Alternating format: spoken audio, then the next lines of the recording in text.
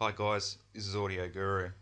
Today I'm going to do a quick video to show you guys how to create track folders within Sonar Platinum.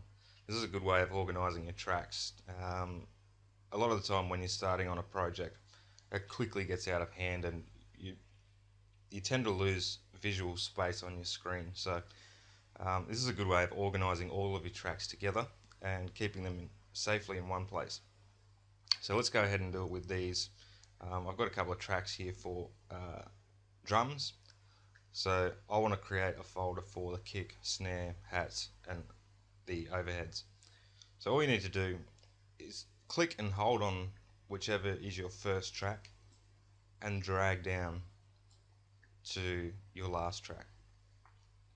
Go ahead and right click, and all you need to do is go move to folder, new track folder, and it instantly creates this folder and automatically puts all of these underneath that folder.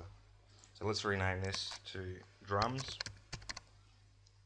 like that, and there we go. These are all happy sitting there. So each one of these can be edited independently, which is great, but then once you've finished working on your drums, you can just minimize it, and that hides it discreetly and cleans up a lot of room on your screen.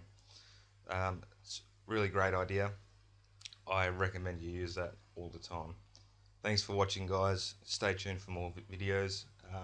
A lot of these will be for very new people to Sonar. I was new once too, and it's great to have a bit of help from people that know this stuff.